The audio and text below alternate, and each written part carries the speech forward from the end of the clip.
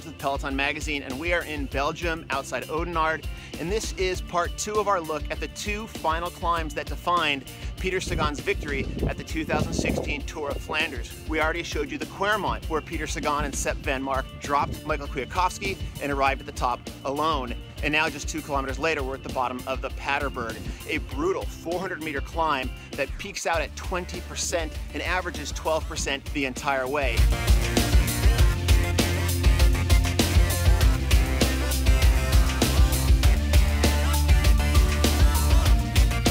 This is the top of the Paterberg, the final climb on the 2016 Tour of Flanders. Peter Sagan got here alone, having dropped Sepp van Mark, and he only had 13K to ride to the finish line in Oudenaarde.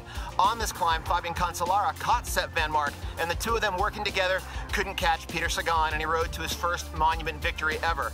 The race is Sunday in 2017, and we're waiting to see what happens. The smart money, again, is on Sagan, but a lot of people are predicting Greg Van Avermaet will give him a run for his money. The showdown will likely happen right here.